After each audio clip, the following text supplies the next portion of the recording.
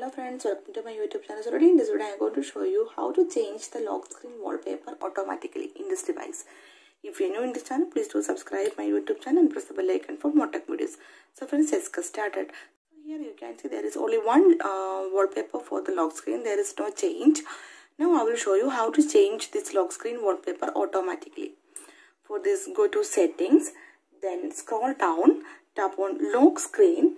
Then here you can see the option wallpaper services. Tap on it. Then select the option dynamic lock screen. Then tap on apply. So here you can see some packages for the lock screen packages.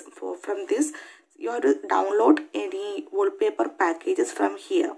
So here I am going to select the art. Tap on download. You can see it is downloading.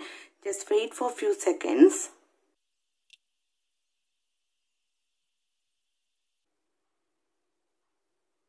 You can see wallpaper applied to lock screen. If you lock your device, then unlock, you can see the wallpaper is changing. Again, you can see the wallpaper is changing. Nice. You can see the wallpaper is changing automatically. You can see. So simply in this way you can change the lock screen wallpaper automatically in this device.